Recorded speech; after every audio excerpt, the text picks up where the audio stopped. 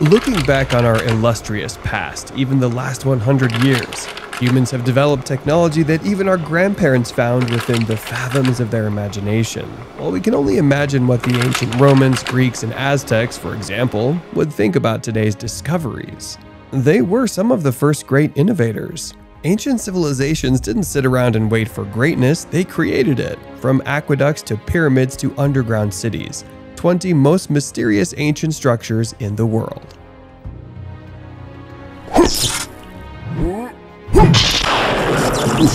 Pyramid of Djoser. Constructed about 4,700 years ago, this was the first pyramid the Egyptians ever built.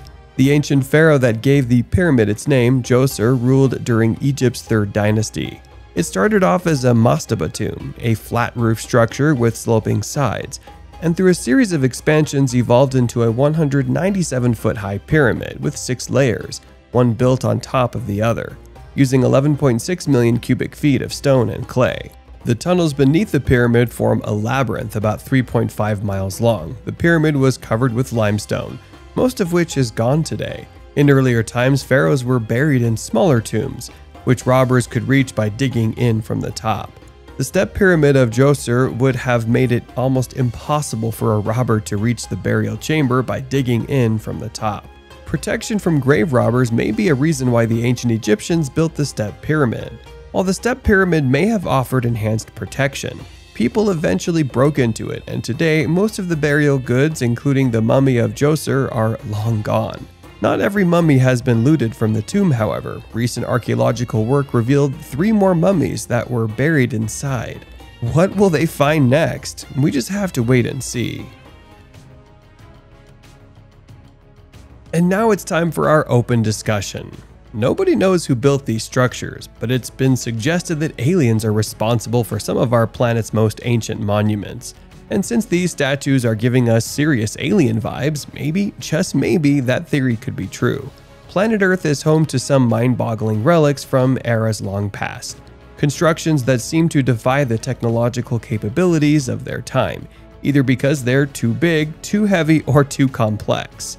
As such, many people have theorized that the ancient builders of Egyptian pyramids, for example, were following an extraterrestrial instruction manual. Not only that, perhaps the hands that crafted these sites weren't really of this world. It's fun to think about whether aliens have visited Earth. After all, humans are on the threshold of expanding our reach in space, and places like Mars are in our sight. But the truth is, there's no evidence suggesting that aliens have ever been here. And suggesting such a radical explanation for some of the most monumental of human achievements means skipping over the ways in which prehistoric civilizations created some of the largest and most iconic constructions on Earth. But that doesn't exactly explain why nobody knows who built these statues. Any ideas? Comment below with the hashtag #OpenDiscussion and let us know what you think. Persepolis. The glory and magnificence of the remains of these giant structures in Persepolis have turned into one of the most famous historical attractions in Iran. It is situated on the high Iranian plateau, with its back sheltered from the north winds by the Great Mountain of Mercy. The plain is green and fertile, watered by canals and covered in fields. It's cold in winter and rather hot in summer, but gorgeous in the spring, so that's the best time to visit. Located about 37 miles northeast of Shiraz, the complex is raised high on a walled platform, with 5 palaces or halls of varying size and grand entrances. Persepolis was the capital of the king Darius, who founded the city in 518 BC, although a great amount of the city has been ruined by the fire set by Alexander the Great. The function of Persepolis remains unclear. It was not one of the largest cities in Persia, let alone the rest of the empire, but appears to have been a grand ceremonial complex that was only occupied seasonally. It's still not entirely clear where the king's private quarters actually were.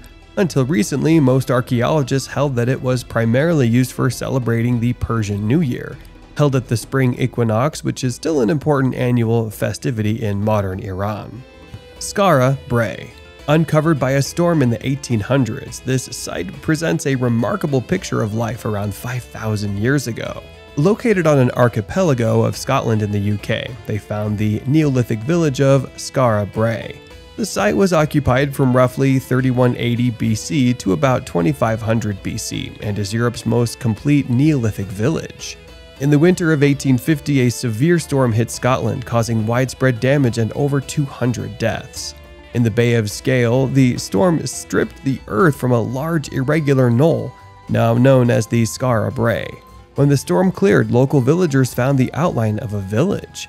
It consisted of 10 clustered houses made of flagstones, and earth dams that provided support for the walls. The houses included stone hearths, beds, and cupboards, a primitive sewer system with primitive toilets and drains in each house, including water used to flush waste into a drain and out to the ocean. The site remained undisturbed until 1913, when the site was plundered by a party with shovels who took away an unknown quantity of artifacts. In 1924, another storm swept away part of one of the houses, and it was determined the site should be properly investigated. Older than Stonehenge and the Great Pyramids of Giza, it had been called the Scottish Pompeii because of its excellent preservation. Nan Madol. Micronesia is a subregion of Oceania, consisting of about 2,000 small islands in the northwestern Pacific Ocean. And that's where these ruins of a once great city of man-made stone islands, the remains of megalithic architecture on an unparalleled scale. The construction of artificial islets started probably in the 8th and 9th century AD. However, the megalithic structures were built in the period from the 12th to 13th century, constructed on a series of artificial islets in the shallow water. Nan Madol seems to have housed the ruling elite. It was a political and ceremonial seat of power. Most of the islets served as residential areas. However, some of them served special purposes, such as food preparation, coconut oil production, or canoe construction. The centerpiece of the whole complex is the Royal Mortuary, with its 25-foot high walls surrounding the central tomb enclosure. Nan Madol is the biggest center of the culture, which left numerous other structures scattered on neighboring shores. According to local legend, the stones used in the construction of Nan Madol have been flown to the location by means of black magic. Archaeologists have located several quarry sites on the main island. However, the exact method of transportation of construction material is still not determined. Gösek Circle. You have to see this Neolithic structure in Germany. Its construction is dated to approximately 4900 BC and appears to have remained in use for about 2,000 years. Thus, it may be the oldest and best known of the circular enclosures associated with the Central European Neolithic. The circle consists of a concentric ditch 246 feet across and 2 palisade rings, containing entrances in places aligned with sunrise and sunset on the winter solstice days and smaller entrances aligned with summer solstice. The site has been described as one of the oldest solar observatories in the world, but sunrise and sunset during winter and summer solstices are the only evident astronomical alignments emphasized in the remains of the structure. Excavators also found the remains of what may have been ritual fires, animal and human bones, and a headless skeleton near the southeastern gate, which could be interpreted as traces of human sacrifice or a specific burial ritual. However, why the site was abandoned is unknown. Later villagers built a defensive moat following the ditches of the old enclosure. Currently, the site is presented officially by the state archaeologists and the local association that looks after it. It was opened for visitors in 2005. Velsay Church. Before Columbus had even thought about finding a new shorter route to India, settlers had established communities in Greenland, a large island found in the North Atlantic. Here you will encounter a mixture of history as well as a view of nature rarely seen. This area contains the best preserved and largest site of Norse ruins, notably the Velsay Church, one of the first Christian churches on the continent of North America. Vikings in Greenland built the church to serve the Christians living in the area. The religion arrived in Greenland around the year 1000, and churches began to be built in the country. It's thought that the Velsay Church was built in the early 14th century, but archaeological finds hint that this is not the first church on the site. The best preserved Norse ruins in Greenland, the church was also the location of the last written record of a wedding in September 1408. When it was at its peak, the Velsay parish area included the church as well as 14 other buildings. Archaeologists believe that these may have included storehouses, residential homes, or the priest's home. Other ruins may be those of a banquet hall and a residential complex. Today the site is part of a sheep farm, but the legacy remains a monument to Greenland's Viking history. Cappadocia Underground City. Cappadocia is known for its rocky landscape and impressive fairy chimneys, but what some people don't know is that it's also home to over 200 underground cities. However, only 2 of them are open to the public, one of which is one of the oldest underground cities, the Gaimakli Underground City. It's a narrow underground maze of passageways and ancient homes and settlements that once housed over 3,500 people, from as far back as the 7th and 8th centuries BC. Caves may have first been built in the soft volcanic rock by Indo-European people, when their ancient language died out in Roman times replaced with Greek. The inhabitants expanded their caverns. Gaimakli is undoubtedly one of the biggest underground settlements in the area, even if only 4 floors have been exposed and the entire city is not yet fully revealed. It's acknowledged as being the largest explored underground city in Cappadocia. The fact that there were so many storage rooms suggests that there were many people who were living there. The houses in the village today are constructed around nearly 100 tunnels of the underground city. The tunnels are still used as storage areas, stables, and cellars. It's one of the most unique places to visit here, and it's a must-see attraction. Hegra. Before 2020, when authorities formally opened Hegra for tourism, people could visit the ancient site of Saudi Arabia, but may not have had quite the same experience you can today. The opening of Hegra has turned the ancient site into a living museum. The new access to the architectural marvel is already opening people's eyes to the deep historical roots of Arabia. Covering 128 acres, Hegra features tombs and countless rock formations. A majority of the remains date from the 1st century AD. The site constitutes the kingdom's southernmost and second largest city after Petra, now in Jordan, its capital city. Records place the settlement of the area by the Thamudi people. According to the Islamic text, they were punished by God for their sins, struck by an earthquake and lightning blasts. Thus, the site has earned a reputation as a cursed place, an image that the national government is attempting to overcome as it seeks to develop the area for its potential for tourism. Despite this, in 2008 it became Saudi Arabia's first World Heritage Site. It was chosen for its well-preserved remains from late antiquity, especially the 131 monumental rock-cut tombs, with their elaborately ornamented facades. It really is a Saudi sight to behold. Newgrange. Newgrange is a prehistoric monument in Ireland located on a rise overlooking the River Boyne. It's an exceptionally grand passage tomb built around 3200 BC, making it older than Stonehenge and the Egyptian pyramids. Now that's clout. Built by Stonehenge farmers, the mound is 279 feet in diameter and 43 feet high, with an area of about 1 acre. The mound has a retaining wall at the front made mostly of white quartz cobblestones and is ringed by engraved curbstones. Many of the larger stones of Newgrange are covered in megalithic art too. There is no agreement about its purpose, but it's believed it had religious significance. It's aligned so that the rising sun on the winter solstice shines through a hole above the entrance and floods the inner chamber. Inside there's an inner stone passageway and chamber. Burnt and unburnt human bones and possible grave goods or votive offerings were found in this chamber as well. Its initial period of use lasted about 1,000 years. However, it gradually became a ruin, although the area continued to be a site of ritual activity. It's featured in Irish mythology and folklore, in which it is said to be a dwelling of the deities. Today, Newgrange is a popular tourist site and is regarded as the Great National Monument of Ireland, one of the most important megalithic structures in Europe. Machu Picchu. Most modern archaeologists and historians agree that the iconic Machu Picchu dates back to approximately the 15th century. The construction began around the time the Inca people began to expand their territory across the continent, likely built as a refuge for elite members of the aristocracy. The fortress was constructed on the eastern slopes of the Vilcanota mountain range, surrounded by steep cliffs and away from the sight of strangers in a tangled forest. The citadel of Machu Picchu had the quality of having only one narrow entrance so that only a few warriors were needed for defense in the event of a surprise attack. Occupied by at least 3 generations of Incas, it was abandoned for sudden and mysterious reasons. The strongest hypothesis explains that since lower-class citizens didn't know about the existence of Machu Picchu, and routes leading there were prohibited for anyone who was not part of the small circle of the elite. The knowledge of the Grand City simply faded from historical memory. July 24, 1911 is known as the rediscovery date of the famous architectural treasure that had been hidden for more than 4 centuries. Machu Picchu was designated one of the 7 new wonders of the world, and is Peru's most visited attraction and South America's most famous ruin. Baalbek, Lebanon.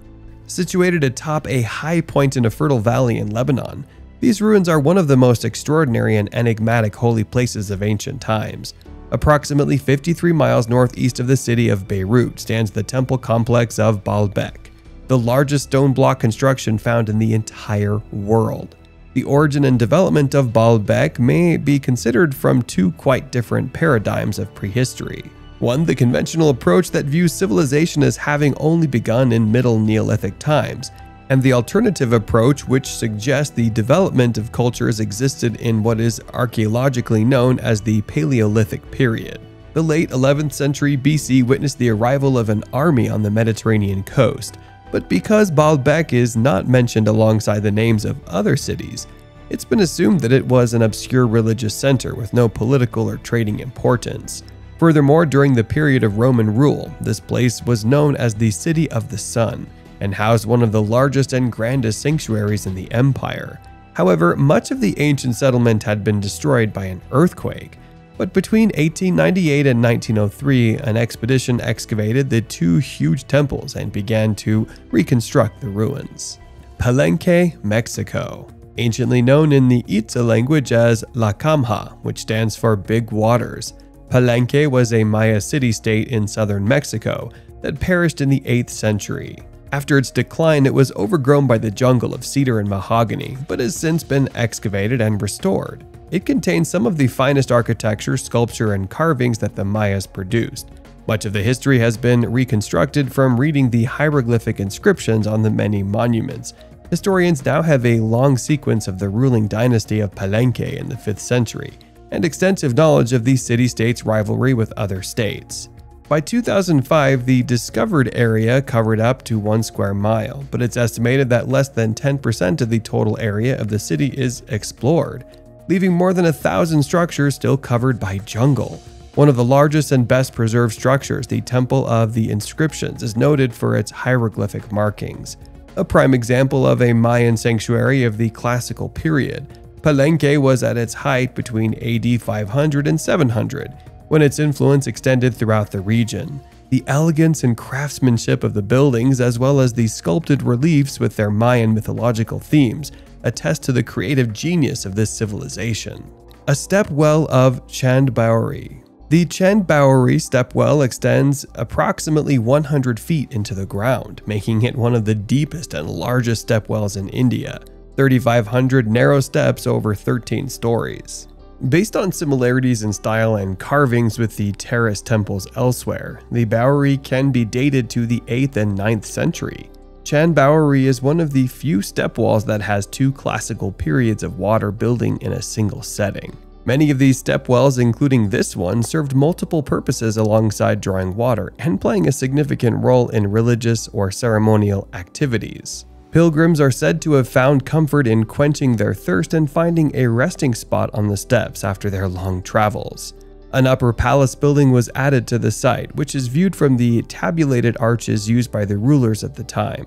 Adjoining the Bauri is the architecturally splendid and sculpturally beautiful Arshat Mata Temple, which was built around the same time, but was eventually destroyed.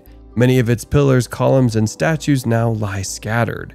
Remains of old sculptures and carvings were suggested to be in the temple or in the various rooms. Unlike anything we've seen before, the nearby temple was a pilgrimage site and formed a complex together alongside the well. Mesa Verde. Mesa Verde National Park, a national park in southwestern Colorado, was established in 1906 to preserve notable prehistoric cliff dwellings. It was designated a World Heritage Site in 1978, occupying a high tableland area of 81 square miles. It contains hundreds of ruins. The most striking are multi-storied apartments built under overhanging cliffs. Imagine living in a home built into the side of a cliff. The ancestral Puebloan peoples did just that in some of the most remarkable structures still in existence today.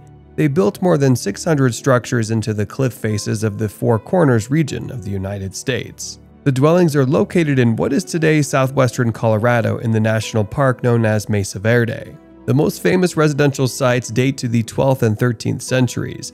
The structures made of stone, mortar, and plaster remain the most intact. We often see traces of the people who constructed these buildings, such as hand or fingerprints on many of the mortar and plaster walls. The ancestral Puebloans accessed these dwellings with retractable ladders, and you can still visit some of the sites in the same way today. People come from around the world to marvel at the natural beauty, as well as the remains, making it a popular tourist destination. Moai. In a dry lake bed, archaeologists on Rapa Nui in eastern Polynesia, also known as Easter Island, have unearthed a previously unknown statue. The new find is one of the Moai, the famous stone figures located around the island, representing the islanders' deified ancestors. The new Moai is smaller than the nearly 1,000 other statues on the island, which can measure up to 33 feet tall and can weigh up to 80 tons. Nearly half are still at the main quarry, but hundreds were transported from there and set on stone platforms around the island's perimeter. The production and transportation of more than 900 statues are considered a remarkable creative and physical feat. The Rapa Nui people created the Moai out of a solidified volcanic ash between roughly 1300 and 1600 CE. Many of the statues are situated on stone platforms known as ahu. They face inward, away from the surrounding sea. The most visible parts of the monoliths are their heads, as their torsos are buried underground. Almost all of them have overly large heads, 3/8 the size of the whole statue. Some have red stones atop their heads, which are believed to represent a hat or top knot of hair. Researchers hope to find other ancient artifacts, including additional moai and tools. Plus, they also plan to perform radiocarbon dating to determine the moai's age. Megalithic temples of Malta. The megalithic temples of Malta rank among the oldest freestanding buildings in the world. Construction of these temples started in 3500 BCE, an impressive architectural feat for their time. Archaeologists believe that these complexes are the result of local innovations in a process of cultural evolution, particularly given that the builders had limited access to materials and did not have metal tools at their disposal. Generally, the architectural structure of these megalithic temples was that of an oval forecourt, which led onto a corridor made up of 2 stone slabs supporting a third on top. This corridor then led onto an open space built off the sides. The number of them varied. If there were many, a second passage was built to accommodate them. Discoveries of altars and animal remains suggested that the site was used for rituals, likely involving animal sacrifices. Other impressive artifacts include a fragment of a beautiful bowl with a repeated pattern of birds incised into it, and jewelry in the form of beads, pendants, and buttons made of stone, bone, and seashells. Though we do not know much about how these people lived before their disappearance in 2500 BCE, the temples they left behind can tell us a lot about the progression of their art style and even start to give us a picture of their religious practices. Pyramids of Meroe. In Egypt, the most visible remains at Meroe are its pyramids, which contain the tombs of more than 40 kings, queens, and other important individuals. While these royal tombs were all plundered in ancient times, frescoes preserved in the tombs show that the rulers were either burned, mummified, or not, and then covered with jewelry and laid in wooden cases. Some of the tombs of both royal and wealthy individuals also contain the skeletal remains of other humans, as well as animals. These associated burial remains indicate a belief similar to that in dynastic Egypt, that the deceased would need and enjoy the same things in the afterlife as they had while living. Additional damage was done to the pyramids by the 19th century explorer who demolished the tops of more than 40 pyramids in the search for treasures. They found gold in only one pyramid, but revealed that some of the larger tombs still contain remains of weapons, wooden furniture, pottery, and stained glass, and silver and bronze vessels, many of these being of Egyptian, Greek, and Roman origin. Today, Meroe is the largest archaeological site in Sudan. Situated about half a mile from the Nile, the remains of more than 200 uniquely Nubian pyramids can be found in the Sudanese desert. Tower of Winds, Athens. The Tower of Winds is an octagonal marble clock tower in Athens, Greece. It's considered the world's first meteorological station. The The structure features a combination of sundials, a water clock, and a wind vane. It was designed around 50 BC, but according to the other sources, it might have been constructed in the 2nd century BC. Experts performed restoration work cleaning and conserving the structure. Between 2014 and 2016, it's 39 feet tall and has a diameter of about 26 feet. The octagonal structure was made almost entirely out of Pentelic marble, the same kind that was used for the Parthenon, which is a rare find in any structures other than temples. Built to measure time, each of its 8 sides faces a point on the compass and features a frieze depicting each of the 8 ancient Greek wind gods, giving the tower its name. In early Christian times, the structure was converted to a church. Afterward, the building deteriorated until a restoration project between 1837 and 1845, when it was discovered that half of the structure became covered with the earth and debris that had accumulated over the centuries, and half was underground. Modern restorations have salvaged the ancient scientific structure, and today it's one of the most significant landmarks in Greece. Lashan Giant Buddha. The Lashan Giant Buddha, a 233-foot tall stone structure, was built between 713 and 803 during the Tang Dynasty. It's carved out of a cliff face of red bed sandstone that lies at the confluence of the Min River and the Daodu River in the southern part of Sichuan province in China, near the city of Lashan. It is the largest and tallest stone Buddha statue in the world, and it's by far the tallest pre-modern statue in the world. Construction started in 723 AD, led by a Chinese Buddhist monk who believed that Buddha would calm the turbulent waters that constantly plagued the shipping vessels traveling down the river. After his death, however, the construction was delayed due to insufficient funding. About 70 years later, the construction was finally completed by the monk's disciples. A sophisticated drainage system was incorporated into the Lashan Giant Buddha when it was built. It is still in working order. It includes drainage pipes carved into various places on the body to carry away the water after the rains so as to reduce weathering. Apparently, the massive construction resulted in so much stone being removed from the cliff face and deposited into the river below that the currents were indeed altered by the statue, making the water safe for passing ships. Aqueduct of Segovia. Check out this Roman aqueduct in Spain, built to channel water from springs in the mountains 11 miles away to the city's fountains, public baths, and private houses. It was even in use until the 1970s. Its elevated section with its complete arcade of 167 arches is one of the best preserved Roman aqueduct bridges. It was built during the second half of the 1st century AD under the rule of the Roman Empire and supplied water from the Frio River. Along the rolling landscape, the aqueduct adjusts to the contours of the valley, hills, and city. The pillars and arches of its tall 2-story arcades are made of solid blocks of stone that fit closely together with little to no mortar. However, damaging reconstruction occurred in the 15th and 16th centuries, and not until the 1970s and 1990s was there urgent conservation intervention. The aqueduct was inscribed on the World Heritage List in 1985 and stands prominently in the urban landscape of Segovia. The Aqueduct of Segovia remains one of the most intact Roman aqueducts in Europe. It still conveys its original character and remains a prominent and evocative feature of the national landscape. It represents both the expansion of the Roman Empire and the attention to aesthetics and functionality that is so strongly associated with the engineering prowess of the Roman world. It's astounding how so many of these ancient structures endure to this day. But then again, some of the classic ancient building techniques rival even our most modern capabilities. And even the experts haven't quite got it figured out how these ancient civilizations did it. Which one of these amazing monuments was your favorite? You can let us know what you think in the comments below. Thanks for watching, and don't forget to give this video a like if you enjoyed it and subscribe for more content.